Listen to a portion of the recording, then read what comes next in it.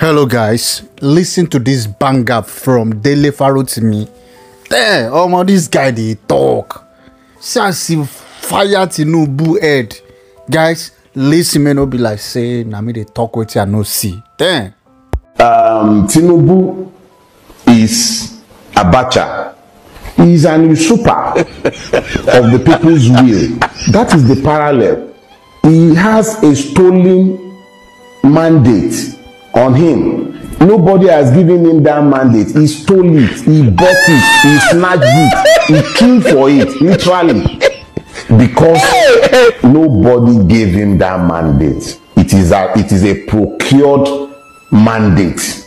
That is the similarity between Abacha and Abiola and Tinubu, and it's unfortunate. And it's actually part of why I said, well, I think I described it as, was it a try? I said it couldn't. Yes. I said something about, anyway, key thing is this.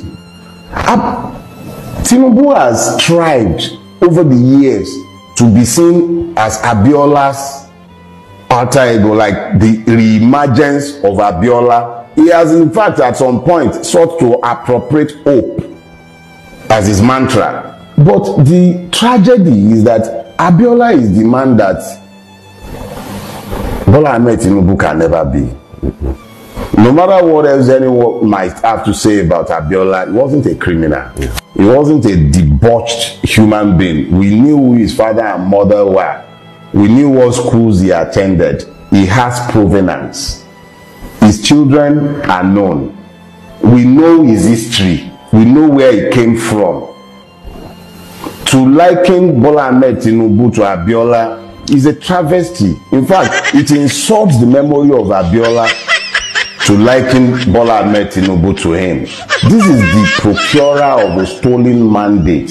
The only parallel in Nigerian history is Abacha. And when I likened this doddering one that is about to leave now, Buhari, when I liken him to Babangida, it's exactly the same. He's on his way out. He is irrelevant. His time is done. He superintended a process that would have delivered historical change, but he elected with his own hand to become party to the criminality of the man who has procured the mandate fraudulently today. It's amazing that the same man who sat down to kill people, he was the head of state, executing them by Ojulope and Oji, Bartholomew and all those two. The same man for drug is the same man that is today assisting a man who has been indicted for laundering drug funds